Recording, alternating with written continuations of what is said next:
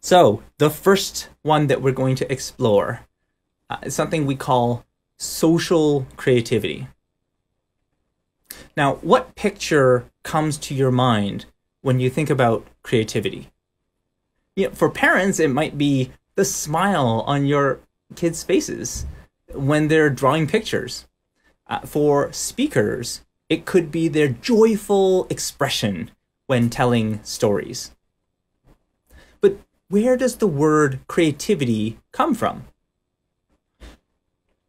Well, the creativity, the word create comes from the Latin creare, which means to form out of nothing.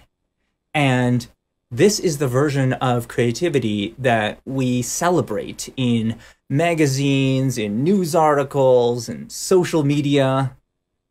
The story often showcases remarkable creations that are conjured out of thin air by the mind of a true genius in the art.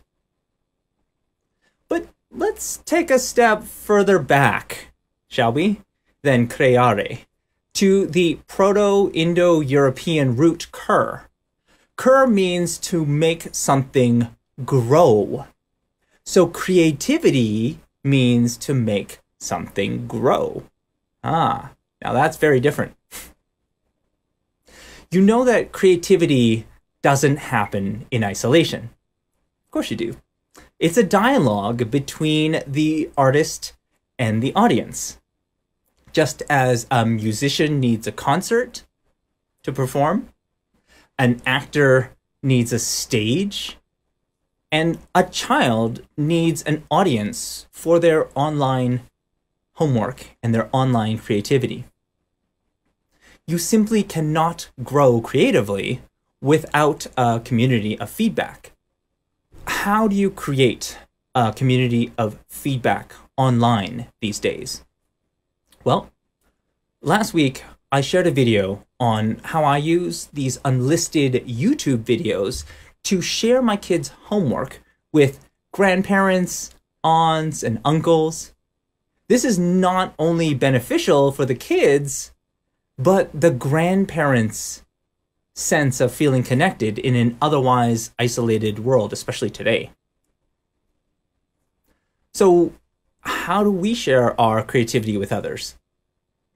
Sometimes we share videos. Maybe we share videos with the grandparents. That's an example. Maybe we take pictures. We just take a picture of hey, look at this creative work, and then just send it out. Or do we sometimes keep it to ourselves? Maybe we think, not quite ready for prime time, not ready for sharing. That's the thing. Sometimes we think our creative work isn't good enough. We'll send them a better version. We'll send them the perfect version.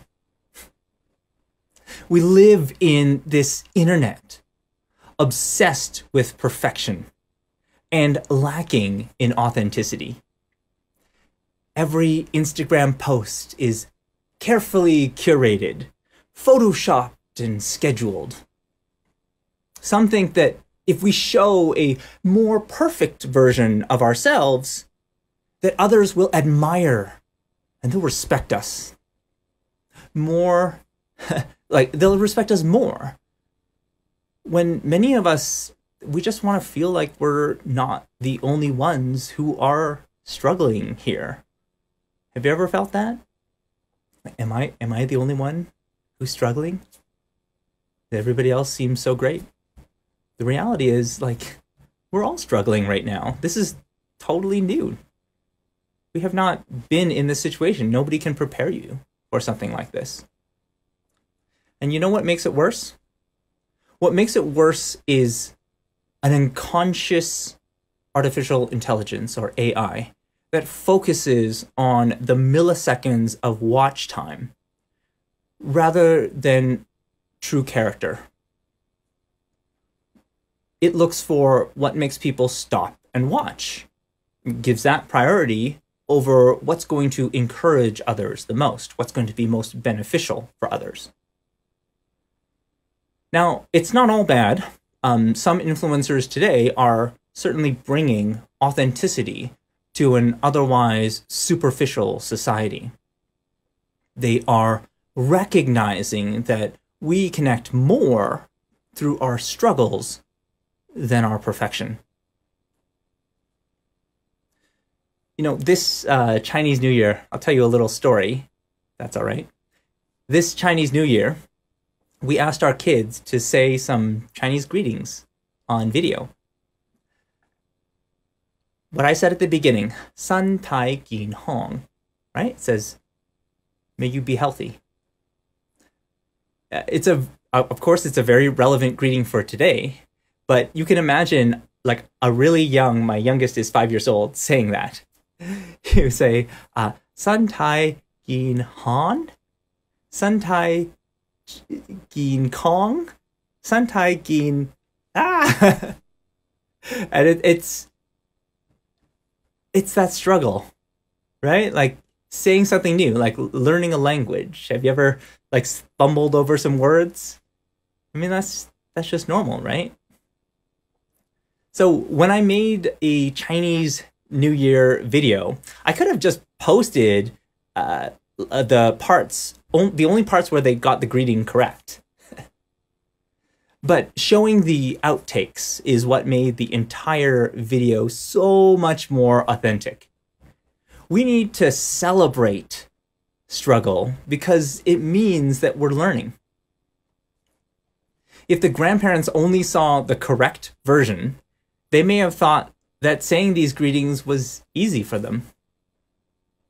And this is what we often do with many of our posts online.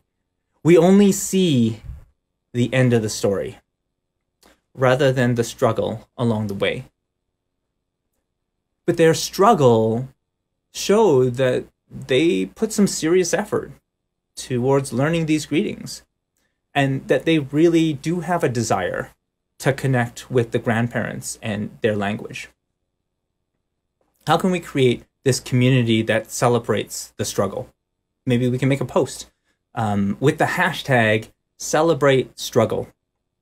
So if you make a post related to #CelebrateStruggle, just post it on any of your social medias. I'll take a look at it later this week, and let's encourage each other by giving that feedback.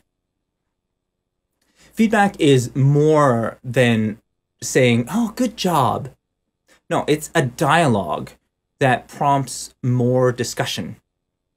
You see, feedback requires that we provide some direction for future action. Creative ideas can only grow beyond us when it drives others to action. Drives others to action. This is really important. It's not just about an idea, and it's not just about saying, great job. It's about, what is the roadmap for improvement? Because when we drive enough people to action, we have a community.